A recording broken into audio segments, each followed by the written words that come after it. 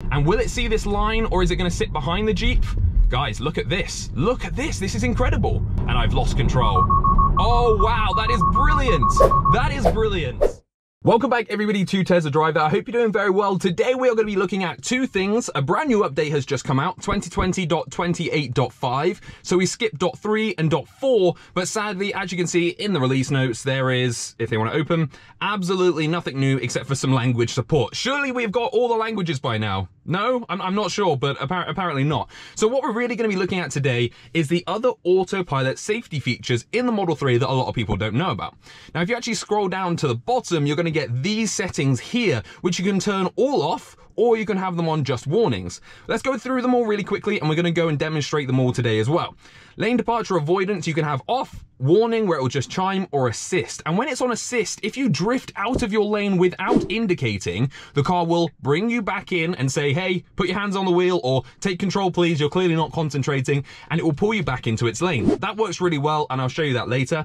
Emergency lane departure avoidance is pretty much the same thing. Blind spot collision warning chime. Basically, if someone's in your blind spot and you're going to either indicate and go into the lane to your right if you're on a dual carriageway, if there's someone there and you haven't spotted it but the car has, it will tell you, it will warn you, and it will bring you back in. We'll try and get that happening today as well. And of course, automatic emergency braking. We showed that in the Jeremy Clarkson video. If you haven't seen that, this is basically what it is. Here we go, true test then. 30-mile-an-hour test. Let's do it. Hopefully it'll follow the cones down, following the cones nicely, coming close to him. There he is red, as you can see, and the car comes again to a complete stop. And it worked really well. We also tried it against some blow-up dolls. I'm gonna be able to drive at this kid. I'm gonna pretend I'm not looking at this point, and we're gonna drive at her at 15 miles an hour. And will the car stop or not? I've got my foot on the accelerator. Will the car stop? Incredible. This is gonna be a hell of a stop if it thinks it's a person. Oh, it did, oh! Which didn't work quite as well. We're not quite sure why. An obstacle aware acceleration, where basically, if you're at a T-junction and a car just goes by you and you accelerate a bit too early, if you are gonna potentially clip the side of the car or hit anything, the car stops and basically stops you accelerating like, hey, are you sure? And then it lets you continue if you push through it. And we'll try and get that working today as well. We're also gonna be checking to see if they've updated any of the speed stuff recently. We went through a 50 gate that is fairly new that it still said was a 60, and I actually had a viewer say that they've changed it on the map to a 50. So we're gonna go back there right now and we're gonna see, has it updated it, has it changed it, or is it still the same? Now this is actually doing way better down here than it's ever done before. It's never done this because it's always slammed on because of the cars on the left, and I'm actually really impressed with how this is doing this road. It's going a little bit too far to the right to me, and you can see there it's braking, pulling itself back over. It did show the cyclist there as well. And will it see this line, or is it going to sit behind the Jeep? Guys, look at this. Look at this. This is incredible. Okay, this is actually incredible. It has never done this before. Oh, it's getting too close to the left for me. Yeah, too close to the left there. But that was pretty impressive, actually. Again, automatic emergency braking. If you're coming up to a car like that, it's going to warn you that you're going way too fast to it. It's going to highlight the car in red.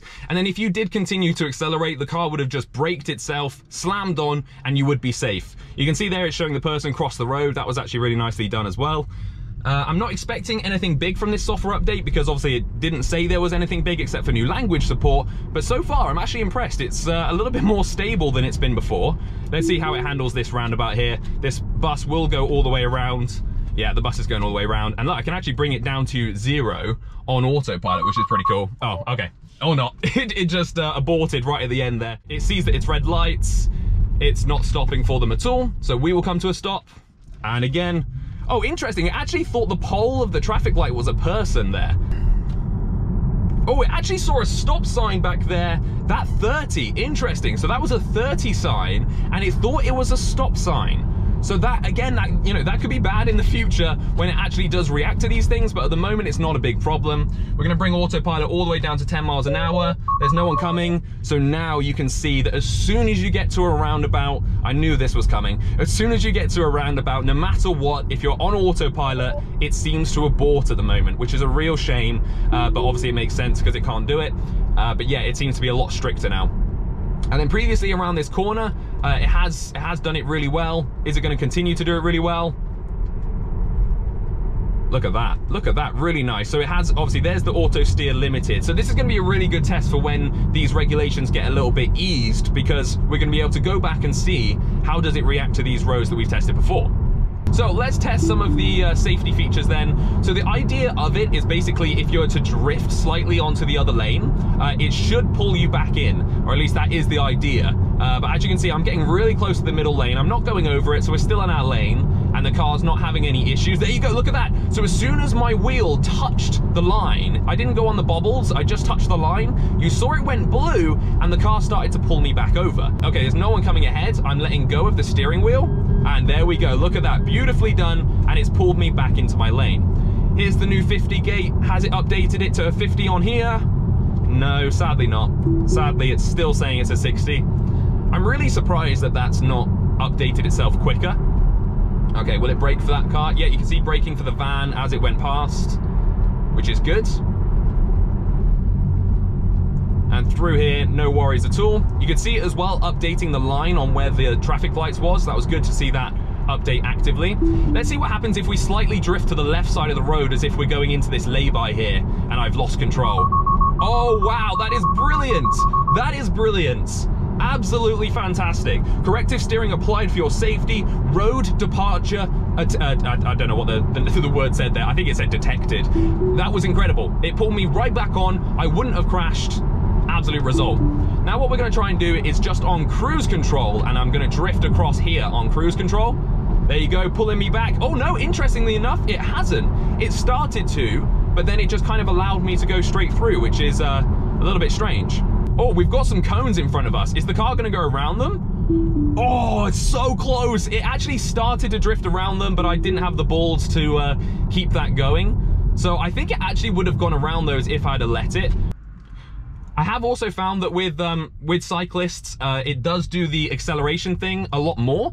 And I think that's obviously because it doesn't want you to accelerate past the cyclist too close. So as you go around them, if you go too close, it will kind of stop you from getting too close, which is really good. So like this van is slightly on our road, and you can see it actually thinks it's traffic lights. There we go. We got right up close to it. Last second, that was actually, so I had to put my foot on the accelerator because that was actually going to slam on very, very hard and brake very, very hard and basically come to a stop.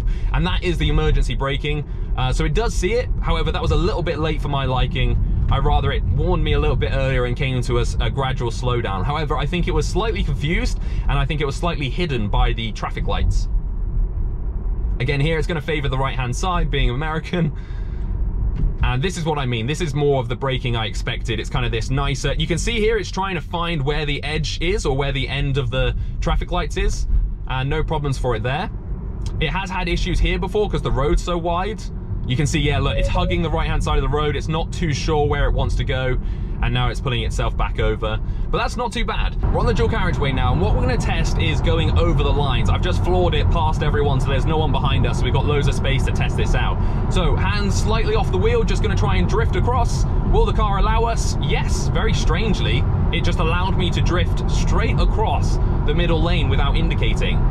Which is actually a little bit odd. I really wasn't expecting that. Let's test it around this corner. So as we get to the corner, I'm going to steer slightly, but I'm not going to steer enough to stay in our lane. Again, as you can clearly see, there is no one around us, so this is perfectly safe to do. And oh, my steering's just not quite as good as it should be. Yes, there we go. Look at that. Perfect. Brought me back into the lane. I'm now going to oversteer and go left. No, sadly, it didn't stop me there going over from the left. So it kind of works, and then it kind of doesn't work.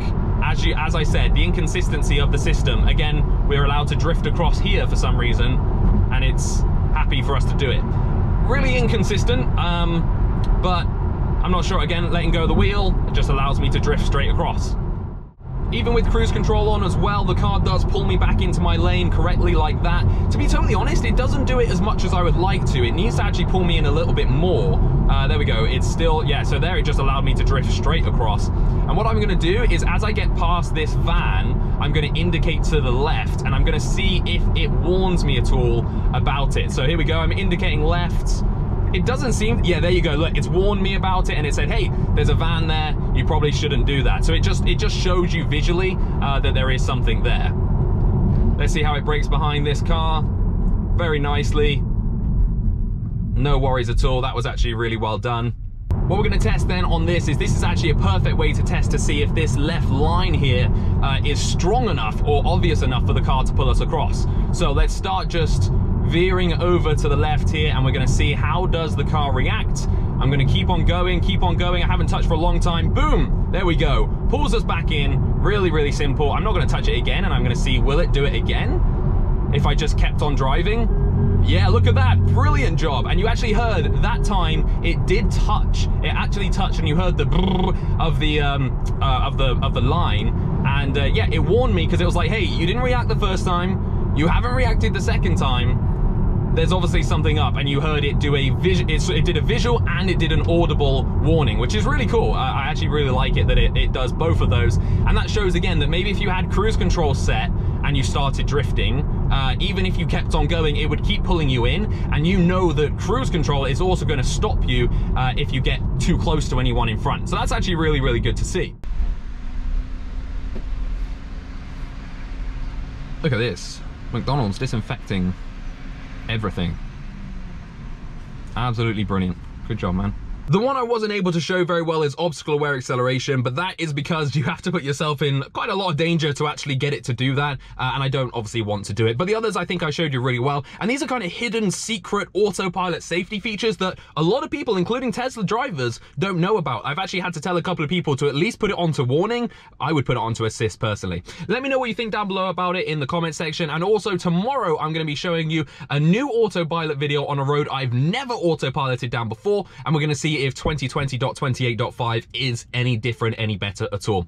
Thank you all so much for watching. A huge shout out to our patrons. There's about 65 of you. We've only got superchargers left for this month, so if you want to become a level 3 patron and above, you'll get yourself a free mini supercharger in the post. Also, I just want to apologize, I haven't been able to keep up with the bi-daily uploads. Lots of personal things going on at the moment, including moving house. Yes, again. So I do apologize about that, and I will keep up to it as best I can.